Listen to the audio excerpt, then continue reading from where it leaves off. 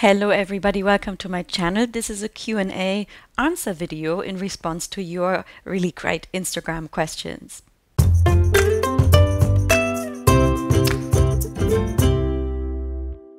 The first question was about breathing in a handstand, which is a really important topic because in a handstand you want to keep your core engagement really tight. It becomes difficult to breathe into your stomach. So what I do is I retain a shallow breath at the top of the chest, which you can practice standing if you have trouble to do that in a handstand. So you really just tighten your core and then you try to keep a shallow breath going.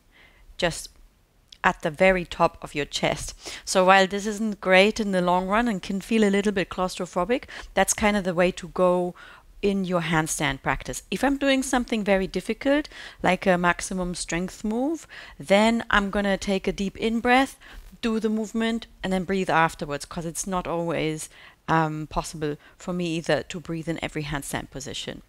In a press, for example, I take an in breath, I do the press, and then I breathe afterwards.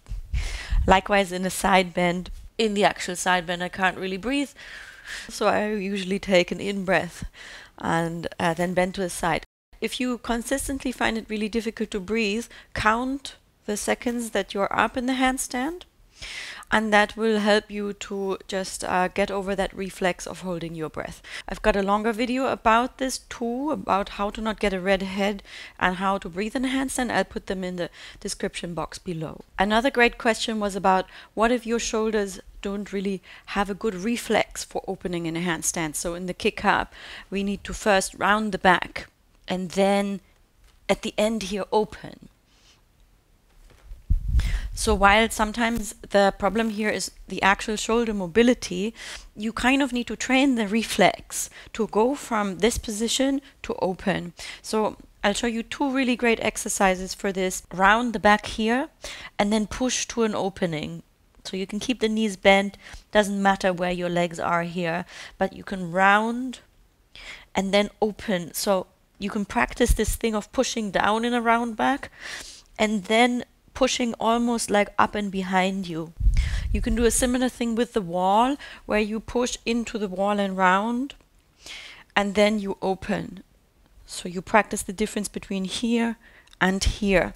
And if you do this within your handstand training, really just practicing difference between pushing front round and then in order to open you need to push up and behind you but keep the core engagement, then that's a good way to practice it. So just do repetitions of 10 of these exercises.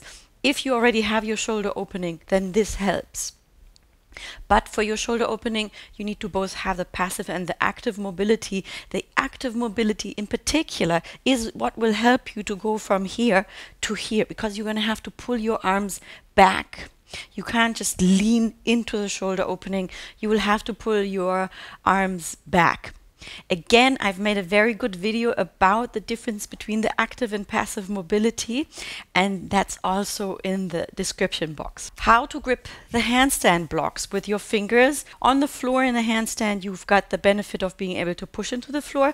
Here with the handstand block, you will have to sort of pull the block towards you and grip it without clawing it. You want to pull the block sort of towards you and not just claw it. So the key thing is learning how to soften the palm enough so that you have a good pressure contact on the block with your palm. Grip the block but not claw and tense it in the way that the soft part of your hand also tenses, because then it's going to start to lift off the block.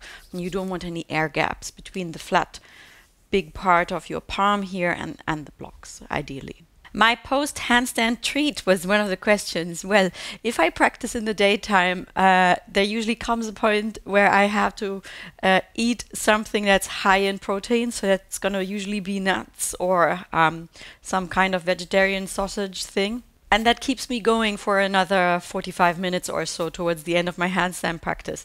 But yeah, there comes a point where I really crave protein. I, other than that, don't have post handstand treats so much, partly because I really like to practice in the evening, in particular late at night.